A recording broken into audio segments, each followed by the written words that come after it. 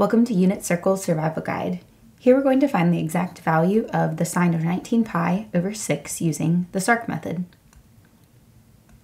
So here's our outline. S.A.R.C's just an acronym to help you keep all your steps organized and in order. So S stands for sketch the angle's terminal side. A reminds us to think A.S.T.C, and that will help us determine which trig functions are positive in each quadrant, and thus what the sign of our final answer should be. R stands for reference triangle, so we'll find a reference angle and then a special right triangle and coordinates to go with it. And then C will calculate our trig ratio. If you need help with any of these particular steps, I'll post a link that has a playlist with videos on how to do all of these, and they'll go pretty in depth. So look below if you need that.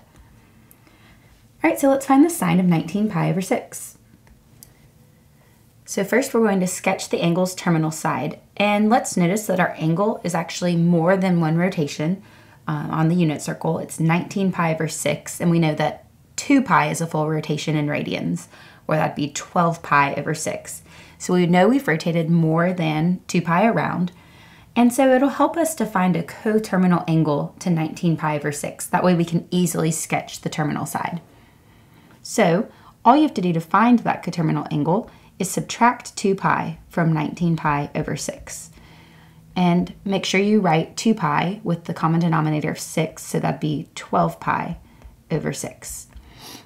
And so we find that 7 pi over 6 is coterminal to 19 pi over 6. And all that means is they share the same terminal side, and we just rotate differently to get to each one. So we can go ahead and sketch our terminal side now. We know we're rotating in the counterclockwise direction because our angle is positive. So here we have 0, halfway around is pi, or you could think of that as 6 pi over 6 if that's helpful. And then you'll know that 7 pi over 6 must be just past that. The terminal side is in the third quadrant here. Okay, great. So now we have our angle's terminal side sketched. We're ready for step 2. Think A.S.T.C, or all students take classes. And that will help you working from quadrant 1 around in a counterclockwise direction to know which trig functions are positive in each quadrant. So they're all positive in quadrant 1. Sine and its reciprocal cosecant are the only ones positive in 2. Tangent and its reciprocal cotangent are the only ones positive in 3. And cosine and secant are positive in quadrant 4. So let's get back to quadrant 3 because of course that's where we're concerned. We know that tangent and cotangent are the only exact values that will be positive in quadrant 3. So the sine of 19 pi over 6 must be negative. So let's go ahead and make a note of that, and we'll go ahead and put the negative sign for our final answer as well. All right, so now we're ready for step 3. We will find the reference angle, which is simply the amount of rotation between your angle's terminal side and the x-axis. Okay, so we went to 6 pi over 6, or pi, and then to 7 pi over 6. So that reference angle must be 1 pi over 6. And pi over 6 is the same as 30 degrees, so we know we should be working with our 30, 60, 90 triangle. That's a special right triangle, and you can use your knowledge of a special right triangle to know the coordinates of that special right triangle. And we're putting it here in the first quadrant because we already considered that our answer will be negative in the previous step.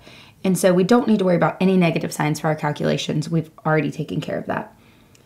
All right, so we know that the longer leg is horizontal here, so the x-coordinate must be root 3 over 2. And the y-coordinate must be 1/2.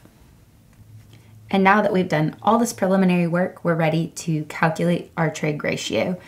We know on the unit circle, the sine of an angle is simply going to be its y-coordinate. So we can look at the y-coordinate from our first quadrant triangle.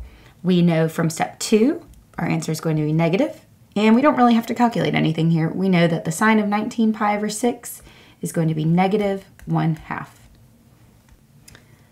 So that is finding the exact value of the sine of 19 pi over 6 using the S.A.R.C method. I'll post a link to more worked examples in the video description, so be sure to check that out as well. And thank you for watching.